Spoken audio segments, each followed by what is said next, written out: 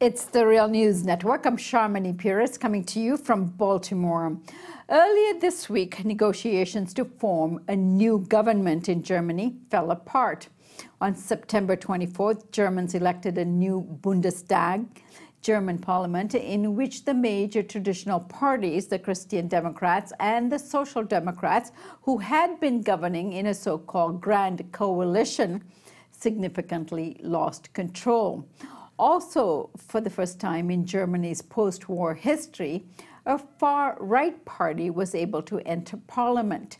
Chancellor Angela Merkel of Christian Democratic Party entered into a coalition talk with the neoliberal Free Democratic Party and ecologist Green Party. However, these talks fell apart when the Free Democrats declared that their positions are too far apart from those of the Greens. Now it looks like a new election or a minority government are the main options remaining. Here's what political scientist Hendrik Hein from the University of Düsseldorf had to say. We are indeed in an exceptional situation. Such a situation has never occurred before. The German president is now required to bring order, insofar as he can try to bring all parties back to the table, maybe even to explore any options for a possible forming of a government based on the results of the last election. Joining me now from Berlin, Germany, to analyze the political situation is Victor Grossman. Victor is the author of Crossing the River, a memoir of the American left, the Cold War, and life in East Germany, and writes regularly about German politics. I thank you so much for joining us, Victor. Thank you for inviting me. So, Victor, what has happened here? Why did the coalition talks fall apart?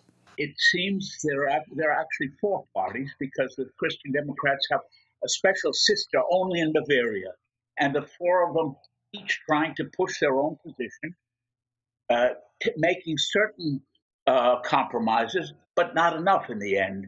It was dragging on and dragging on and dragging on, and nobody knew, will it work out or will it not work out?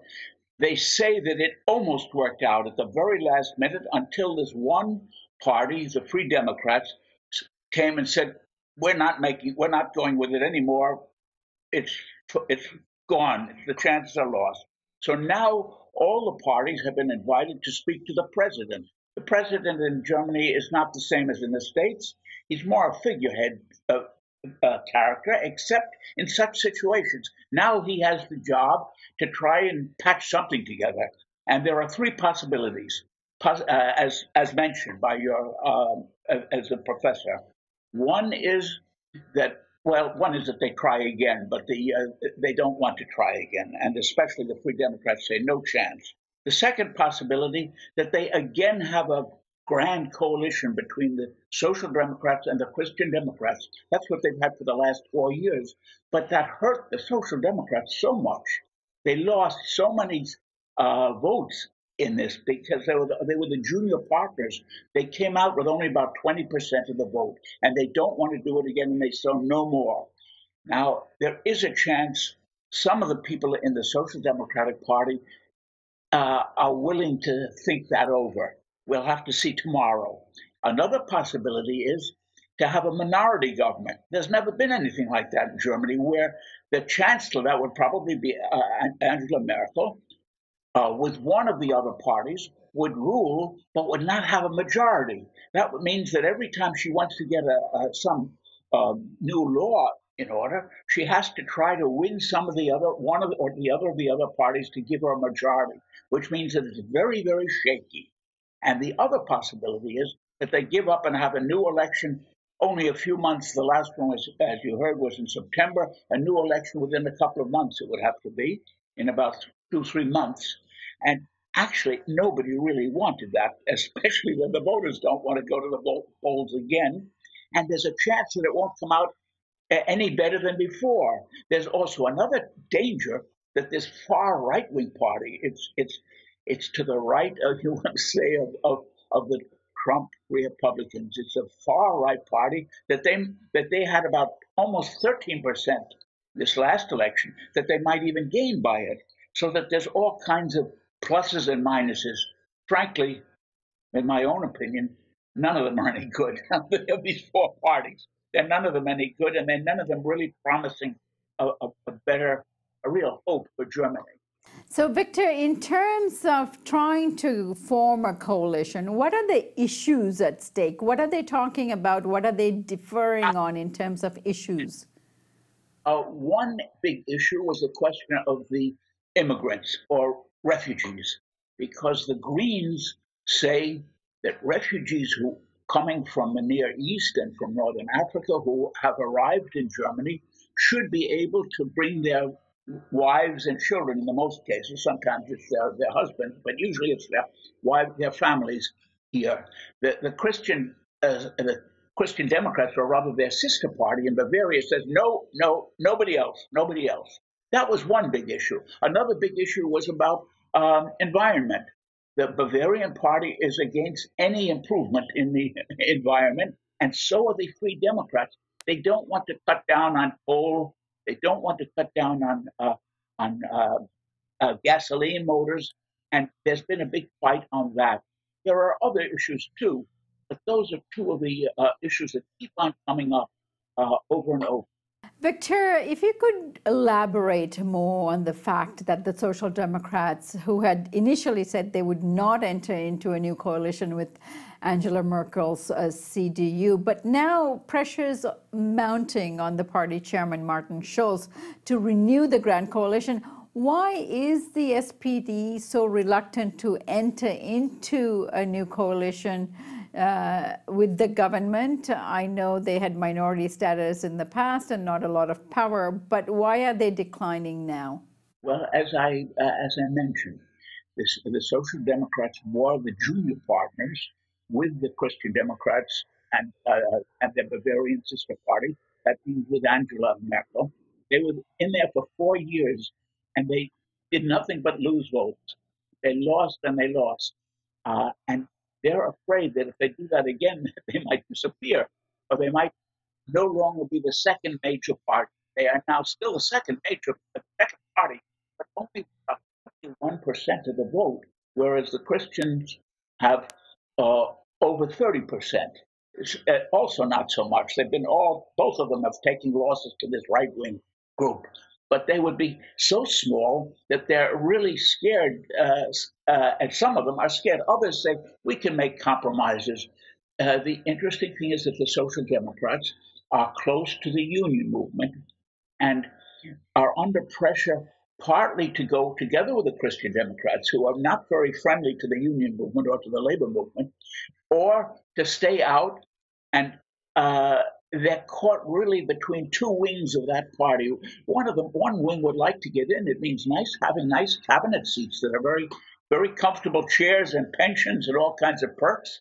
The others say, no, we'll only lose out. And that's the big question at the moment, which we may see an answer to tomorrow evening. All right, now let's turn to what you have mentioned a few times now, the rise of the far-right party. There are some that believe that if new elections are to be held, say in April, such a vote would strengthen the far-right anti-immigrant AfD or Alternative for Germany. What do you think of this? Is that true? Is the right-wing extremism still growing in Germany? If so, why? Yes, this right-wing party is very much alive, called the Alternative for Germany. It got close to 13% of the vote in September. It's now in the polls. It's stayed about that level, between 11 and 14%. But the problem is that that many people in Germany are really sick of all the old parties. They don't believe any of them. They're unhappy and dissatisfied, and especially they fear for their jobs. They don't know what's going to come along in terms of pensions, and many don't believe either of the bigger parties, and say, well, let's try it with this new party. At the same time, this new party has no better program than any of the others, but it builds on racism and hate the immigrants. It's a little bit like the building the wall to Mexico. Hate the immigrants, keep the immigrants out. It's their fault, which is, of course, nonsense because it's not their fault. But it wants to hate Muslims, to hate anybody with a different skin color, and that's what they built on. And they're trying to get people who are unhappy and dissatisfied. They're trying to get them interested, to win them to say that's your enemy. That's the ones who are giving you trouble. Instead of looking up on top, it's the ones who are giving them trouble and are making problems are organizations like, say, Siemens, the company, the big Siemens, which was just announced, it's firing 8 or 9,000 people in Germany, and an airline, Air Berlin, is firing people. Although they're making money by the billion, they're firing people to find some cheaper workers someplace else. That's the people that they should be angry at. Unfortunately, a lot of people have fallen to this line. It's the foreigners who are at fault, and and the other parties, at least except for the left-wing party, the other parties have sort of weakened in their opposition to this, especially the Christian Democrats and especially the ones in Bavaria who are the furthest to the right. They're afraid of losing votes to these right-wingers, and therefore they've been turning right themselves. It's moving the whole picture in Germany towards the right, and that's a dangerous situation. And the left party, Die Linke, Victor, where are they at? How did they do in the election, and what is their position in all of this?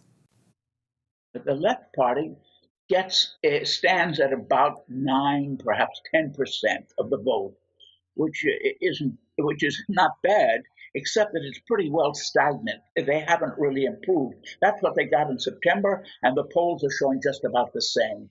They are the only party which opposes all military use of German troops abroad, whether in Afghanistan or in Africa or in other places. They say Germany should never send troops abroad anymore. It sent enough in the past century, shouldn't. They're alone in that. They're also alone in really a real fight for people's rights, and especially people who are working people, their rights. And they're against discrimination of every kind, also against foreigners. But first of all, the media never give them a fair break. And second of all, there are many prejudices against them. In West Germany, they still see them sort of as an East German party, although that's not true anymore. Now they're in both parts. But there are many, basically, fear of leftists, or what in America is often called liberals. They're afraid of them, and this has kept them down to this 9 or 10%. Also, the fact that they have not yet really found a way to reach people and to prove to them they're the party which is fighting to keep housing costs, rents down so they're not so expensive, to get pensions up so that people who are no longer working at least can get along or not in poverty. And to use the money instead of sending soldiers abroad and building up more and more and more armaments, which is what they're doing, to turn that money for kindergartens, for the old people, for schools. The schools are in a mess. That's their position, but they have not really been able to get beyond that. About 9-10% of the people with that message. Victor, earlier you mentioned that one remaining possibility for Angela Merkel is to head a government, which is a minority government, because she does have the largest party in parliament thus far. But a minority government would be unprecedented in post-war Germany. What do you think the chances are of this happening? And what would this mean in terms of German politics and governing with minority status? Well, Angela Merkel is, although she's not a very loud speaker. She doesn't do a lot of ranting. She's a quiet speaker. She gets along. She has a pleasant way of talking to people, but her policies are not so good for people. However, she's made herself so popular that she does have the best chance of holding out through this whole crisis and winning out again for another 4 years. But they're not quite so positive it's the chances are not quite so positive as they were, say, a few years ago. There are people who'd love to get that job instead of her. And so she said that she would prefer to have new elections rather than to have a minority government where it's always balancing and dependent on the approval or disapproval of the other party. She'd rather have a regular election. Whether that will come true or not, now the next day, perhaps days or hours, or at least weeks, should show whether Merkel still has the power to stay in there and keep in there and keep in control. All right, Victor, I thank you so much for joining us today, and I appreciate your analysis, and thanks for bearing with us with the technical challenges of connecting via broadband. Thank you so much. Thank you. Thank you for hearing me, and my greetings to people there. Goodbye. And thank you for joining us here on the Real News Network.